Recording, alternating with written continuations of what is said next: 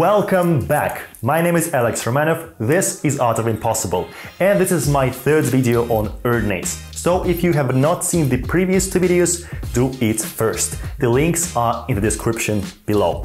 At the end of this video, I will announce the winner of our little creative competition that I talked about in my previous episode, and the winner will get this nice Erdnase deck of cards that looks like a book. In my last video, I talked about a wonderful theory by David Alexander, according to which Wilbur Edgerton Sanders, a mining engineer from a prominent family with a secret passion for gambling, wrote and published The Expert at the Card Table under the pseudonym Erdnase and hid his identity in the pages of the book. Last week, I talked to Richard Hedge, who knew David Alexander personally and also knew Martin Gardner, who created the theory explained in my first video, and basically knew everybody involved in Erdnase Hunt, and who has himself developed several theories about Erdnase. Saying, meet Erdnase, this is Erdnase. Bingo.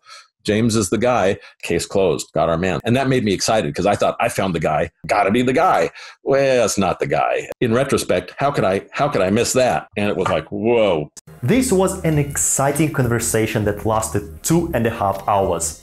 I had to shorten it quite a bit to fit into the format of this channel, and I'm happy to share it with you.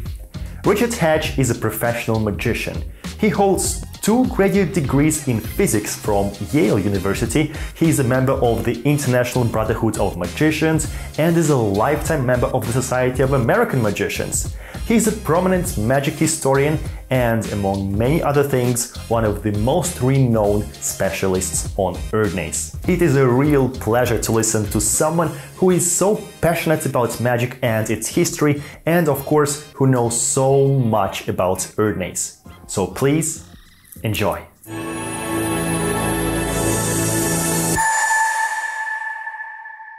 We started with talking about Richard's first encounter with the expert at the card table.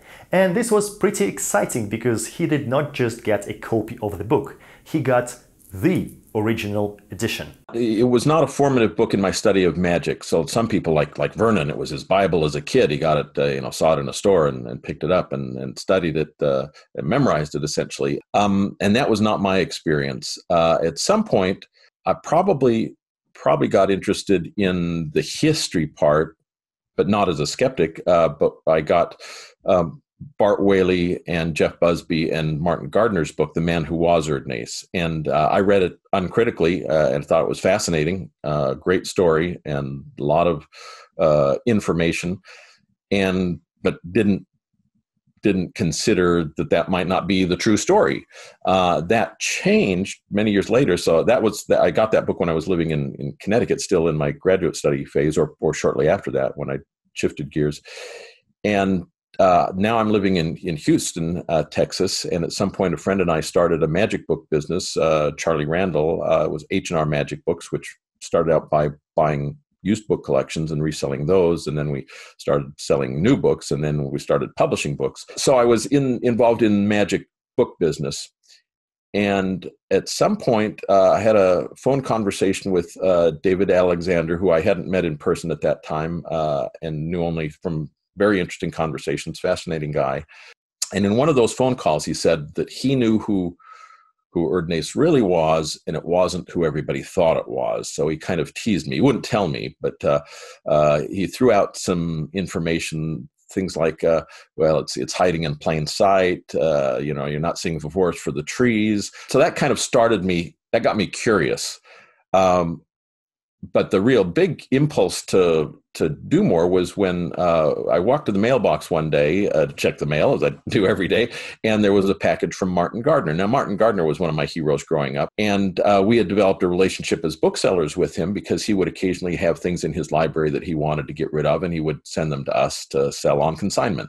And so that's what this was, and I opened it up, and I recognized it was something I'd never seen before. It was a first edition of The Expert at the Card Table, so the original published by the author in 1902. And I knew from Busby's book that the book was quite rare and quite valuable. We looked up, auction records. I think the Neil C. auction at Swans had at that time, the most recent copy, and it sold for probably between $1,000 and $2,000, which seemed like a lot of money for a book that's, been reprinted many, many times. So we called Martin Gardner and we said, we think that the way to realize the fair market value would be to put it on eBay and let the market decide. And he was intrigued by that. And he said, I could make the auction more interesting by sending you my research files. And we thought, sure, that'd be great. In going through his research files, I saw things that are mentioned in The Man Who Was Erdnase, the Busby Whaley Gardner book, but that I saw in a different context, in particular, the correspondence between Martin Gardner and Marshall Smith. So at that time, the only theory was that Milton Franklin Andrews was Erdnase. So what was strange about the theory? In the book, they mentioned the fact that Smith was not comfortable with the height discrepancy, that the man he recalled meeting in Gardner's notes from the very first meeting was a fairly short man, whereas Milton Franklin Andrews, the proposed author that Martin Gardner finally settled on, Milton Franklin Andrews, was 6'1.5" in his stocking feet. And in these letters, Marshall Smith just says, I didn't meet that guy. Even this much later, my memory can't be wrong on that point. I definitely remember I was looking down on him. In other words, he was shorter than I am. If it would have been this other guy, I would have been looking up to him. So I'm thinking, okay, maybe it's worth looking at again. And I'm thinking, well, I'm as smart as David Alexander. If he can find him, I can find him. So Richards found another candidate whose name was James DeWitt Andrews. At the end of the 90s, when he started his research, internet was already there, so he used its power to discover a very interesting fact, and he even showed me exactly how this happened. The obvious first thing that wasn't obvious at the time the book came out, but became clear to people, is that if you read the name S.W. Erdnase backwards, it creates a plausible real name, E.S. Andrews. Couldn't that be the author's name? So at some point in his research, Martin Gardner decided early on that maybe it was not an E.S. Andrews, maybe the E.S. was the last part of a first name, like James. Working with Martin Gardner's theory that maybe it was a James Andrews, because James ends in E.S., so all you have to do is reverse James Andrews and drop the M-A-J from the reversal, and you get E.S. Andrews, or S.W. Erdnase when it's reversed. I found what I thought was a really good candidate. He was an attorney from Illinois, where all this stuff is happening in Illinois. It's, the book was published in Chicago. Chicago's in eastern Illinois. This gentleman was born in western Illinois, a town called Sterling, Illinois. But he went east to go to law school, and then he settled in Chicago. He started his law practice in Chicago in the early 1890s. He stays there until 1903 when he moves to New York. And the book, as it turns out, dropped it from $2 a copy, right, the cover price, to $1 in 1903. Well, maybe he had copies he hadn't sold. He didn't want to take them with him on his move to New York. So he's fitting this profile. A lot of his early books are titled on the title page treatises. At least one of them begins with a definition of terms, like a glossary of legal terms, just like Erdnase has a glossary of, in jog, out jog, blind shuffle, blind cut, that he's going to use in describing sleights. So there were a lot of parallels. And to me, reading portions of his other books, I thought I could hear a similar voice. I could kind of hear echoes of the Erdnase voice that made me think, this is the guy. I've got him. Now, one piece of information that Marshall Smith gave to Martin Gardner that Gardner thought would crack the case for him, and he pursued it actively as best he could at the time, was that in their conversation, in Smith's conversation with the author, somehow it came up that the author, Erdnase, was somehow related, and related is an ambiguous term, but was somehow related to a man named Louis Dalrymple, who was a political cartoonist, a caricaturist for newspapers. So I decided I've got to find out how is James DeWitt Andrews, my candidate at that time that I was really excited about, how is he related to Dalrymple? So this is the Illinois government puts out this marriage index, which is an index of their marriages between these years, 1763 and 1900. They're all digitized, and they're searchable on grooms' names and brides' names. So I knew that Dalrymple's mother's name was Seeley. Let's submit that. There we go. We get two hits here.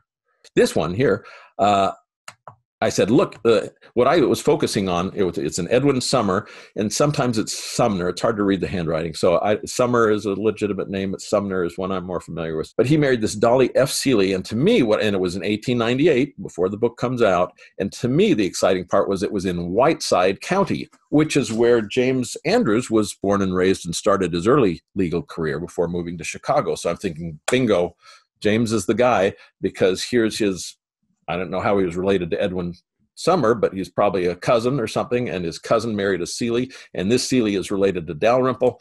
So we got our guy. Like it was basically it just confirmed your theory about James. Of James, yes. It's like like another. It's fitting the profile better all the time. He's the right age, approximately. I think in 1902 or 1901 when they would have met. I think James DeWitt Andrews was 45, and the illustrator remembered someone between 40 and 45.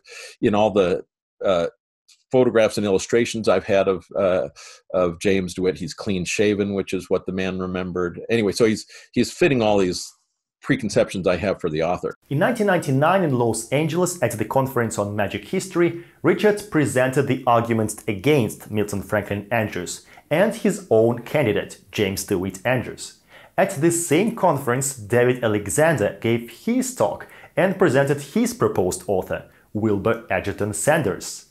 What was it like? So that's kind of where I was when I went to give the LA talk. So that how Gardner got to him, the problems with it, the wrong age, the wrong height, no literary skills to write the book, low education.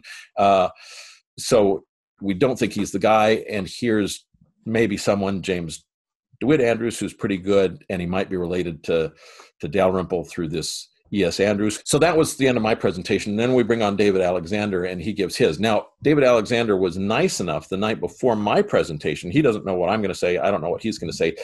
He came to our hotel room where Charlie and I were staying and gave his presentation to us. And it was like, whoa. That was not on my, because I knew enough. I knew that my guy, I knew that James DeWitt Andrews was not his guy. And that made me excited because I thought I found the guy. I don't know who he's found, but my guy's so good. I've got him beat. And he gives his presentation about William Edgerton Sanders. And that was not on anybody's radar except for his and his partner, Richard Kyle's.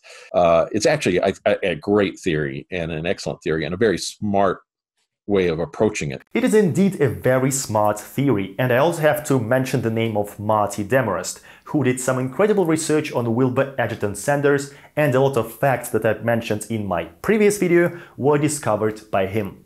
But there are a couple of reasons why we can doubt this theory. David Alexander, in talking about how he came to his candidate, talks about, let's read the book. All writing is autobiographical. Let's see what we can find out from his book. And you mentioned this in your prior video on W.E. Sanders, that according to David Alexander and his research partner, that the book is so well written, it implies a college education. That implies that he was from the North. If you reverse that, it implies that no one from the South went to college for a whole generation. That's ridiculous. But statistically, it might make sense. And that's kind of thinking I wouldn't have even thought to do. So it's I give him points for that. But I don't think you can take he's got to be from the North and the East and those kinds of things. Or be college educated. A lot of our best writers, Mark Twain, didn't go to college. My main reason for not being convinced that it's him is, in looking at the other things he's written, none of them jump out at me as sounding like Erdnase. And again, it's like Erdnase has such a strong style that you feel when you read it, you're hearing the author's voice when he says things in a particularly memorable way. And so I'm looking for that voice to jump out at me from a possible author's other writings.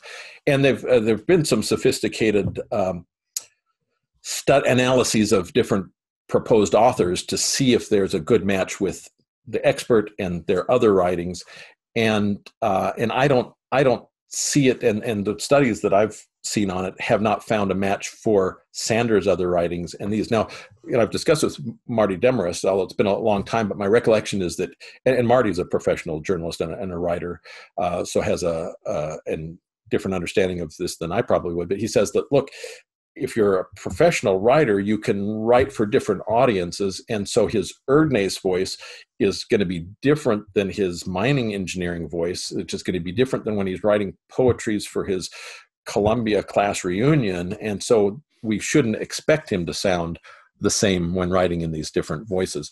And that's a good argument. But I would still like, I think the Erdnase voice is the author's real voice. I think he's talking to us and telling us things, and I want to see that. So Wilbur Edgerton Sanders, he was the son of a prominent statesman and the nephew of the governor of Montana or the senator or all kinds of stuff. He was from a prominent, wealthy family that there are reasons why he wouldn't want his family name associated with a book on how to cheat at cards.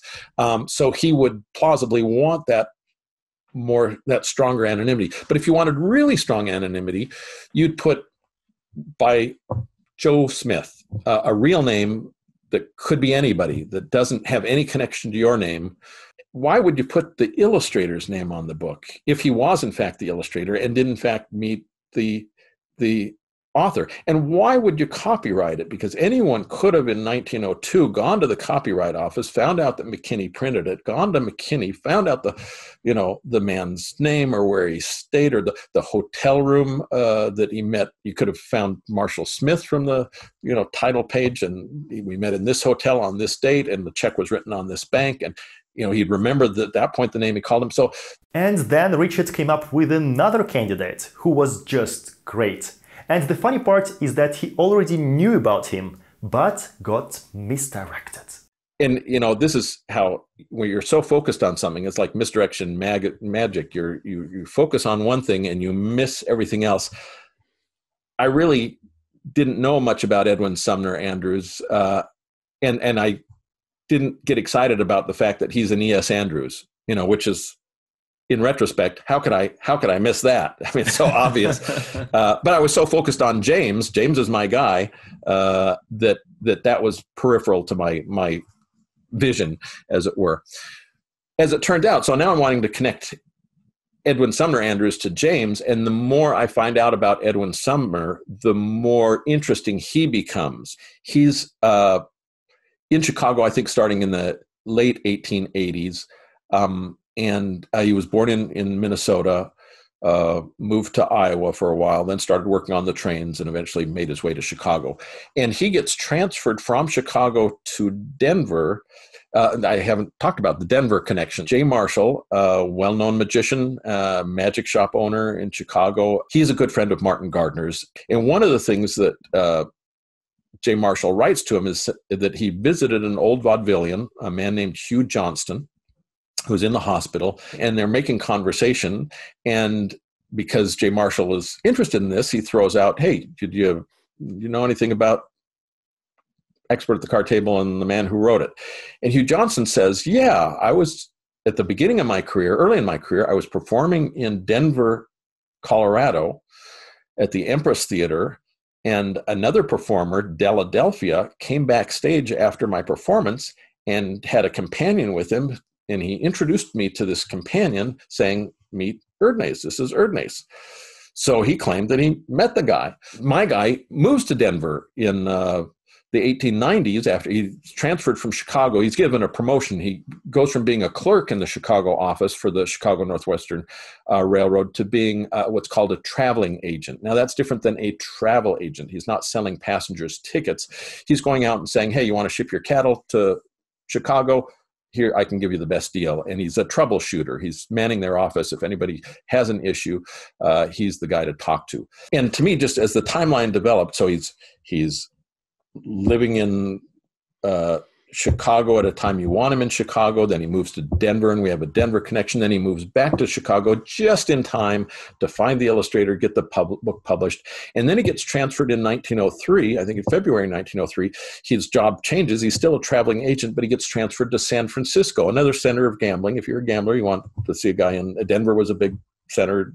San Francisco was a center. Chicago was a center. So he's in all places where if he were a card cheat, which was kind of my loose profile then, and was Gardner's as well, these would be good places for him to be. And he has free access to the trains, a lot of card play on trains to observe and participate in. He can take his pass and go wherever he wants with it.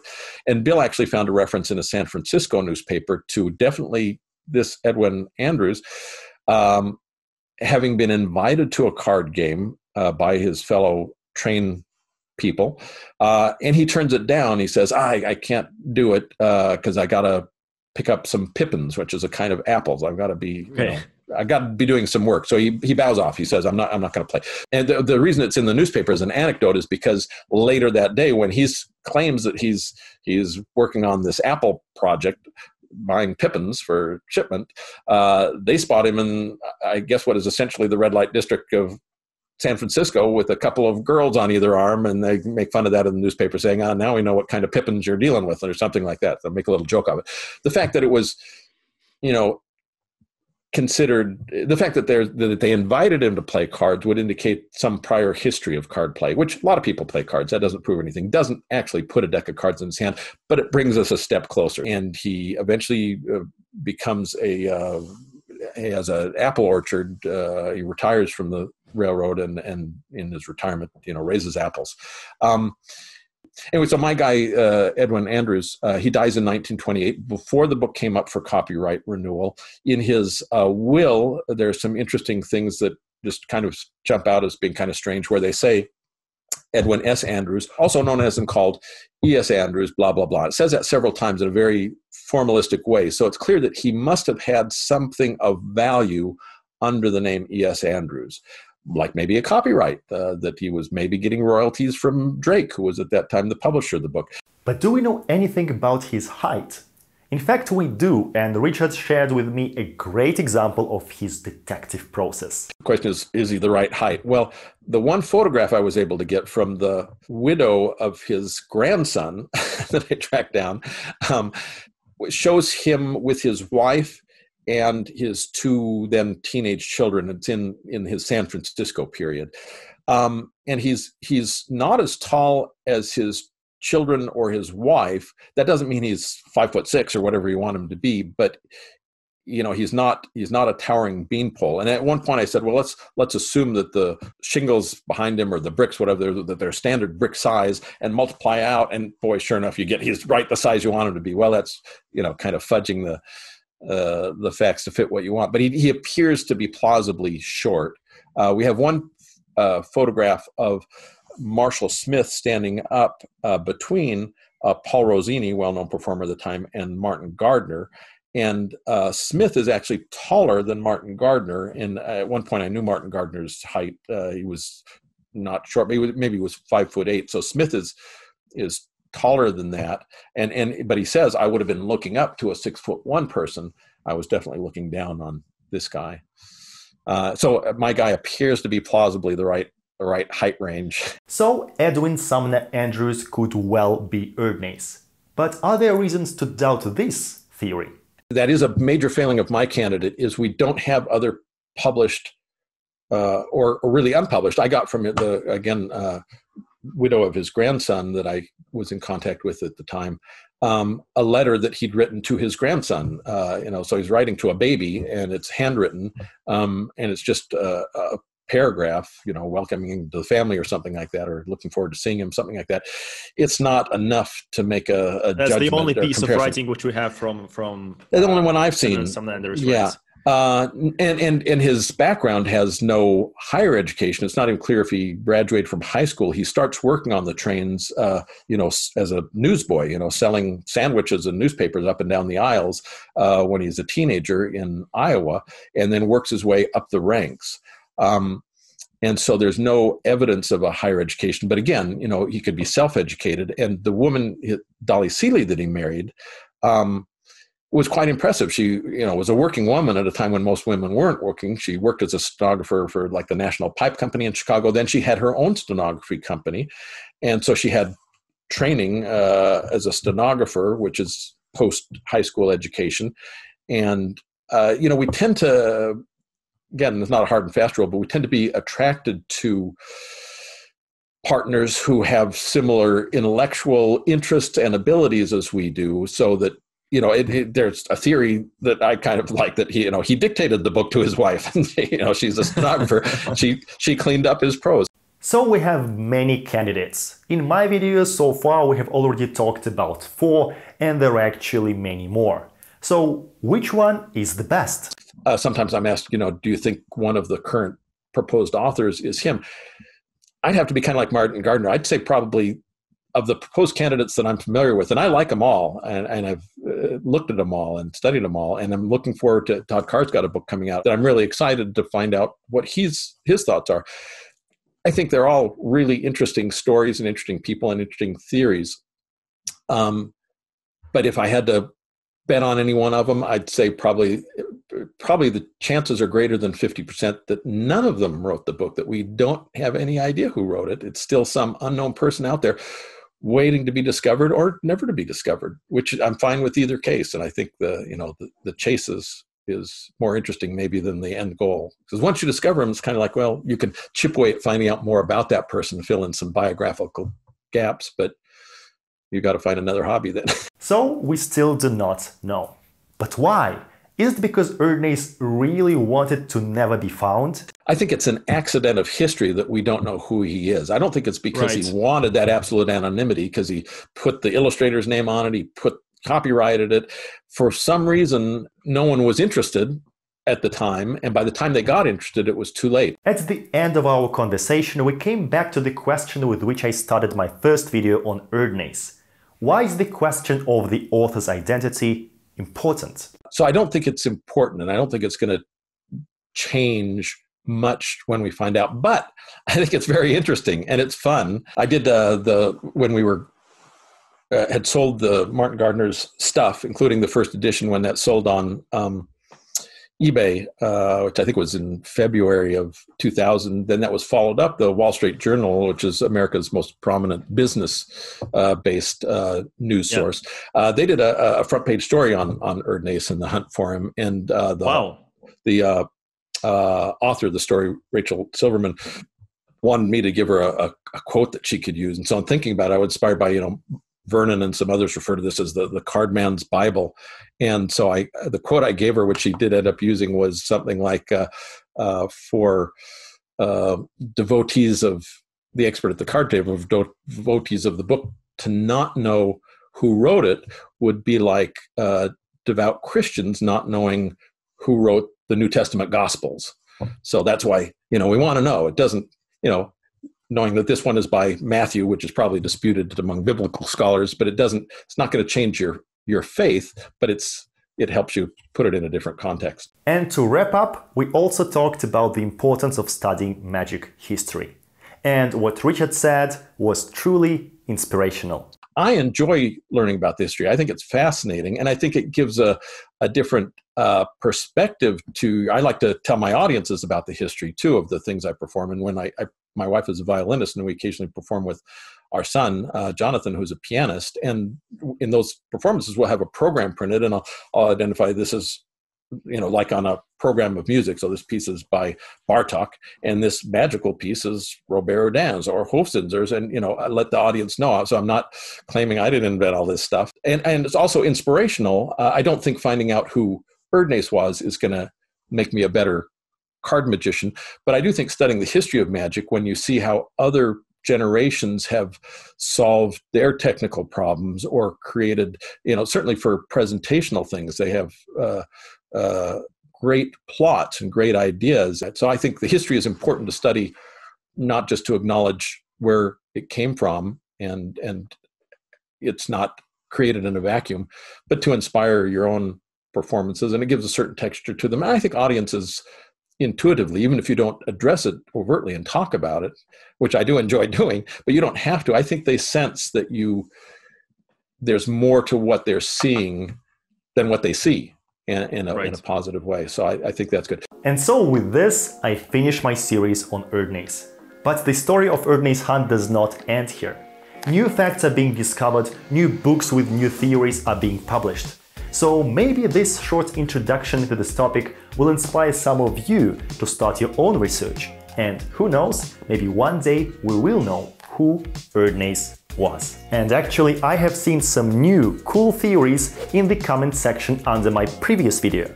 Last time I asked you to suggest your candidates, and now it is time to choose the winner of our little creative competition. Thanks everyone for submitting your versions. I was really impressed with your creativity. Frank Koch claimed that he is the reincarnation of Erdnase.